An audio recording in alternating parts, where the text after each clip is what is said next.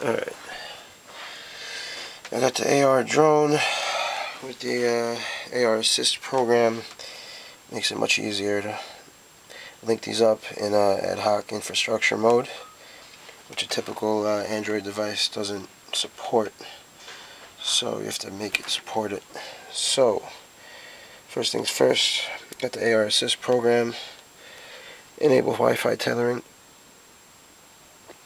Just give that a sec.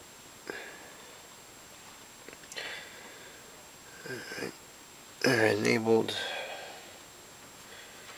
Alright, now this program is pretty easy. It makes everything pretty straightforward. You gotta scan for the actual Wi-Fi tethered hotspot on the phone, which comes up right here.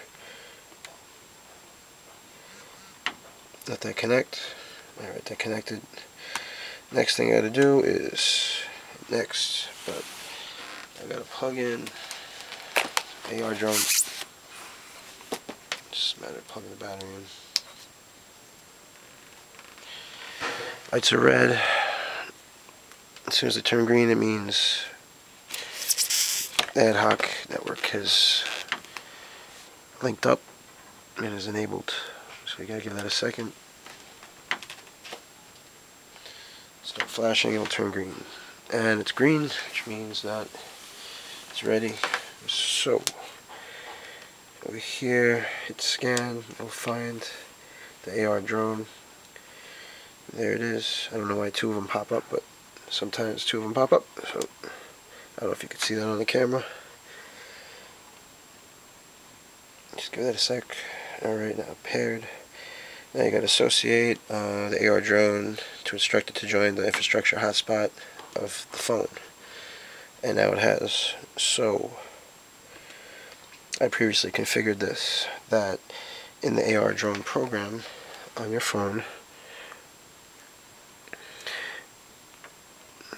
right over here is the AR drone program. I had to set the IP address to be the one associated on the program, which is 192.168.2.1 under preferences, but I'm just going to connect now. It should work. Connected. This you could actually put away now, and it's actually connected. So let's give it a sec.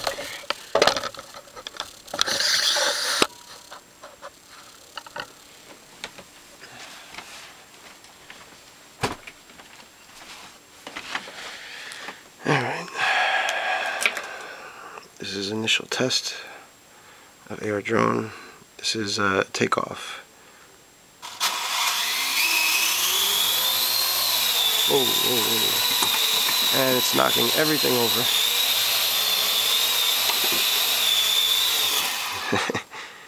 Yeah. A cup of water fell over.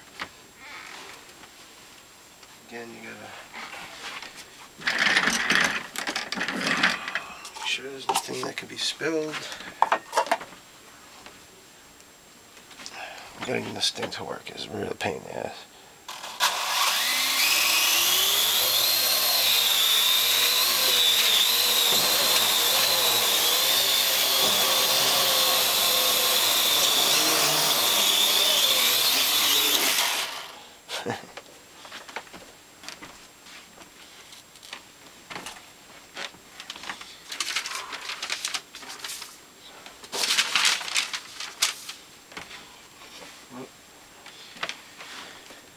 So you gotta get used to all these controls, but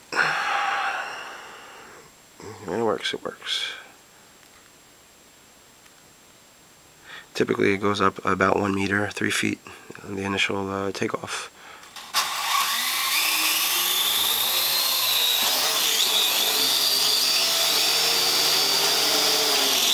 Wow. I gotta get the hang of it. And there you have it.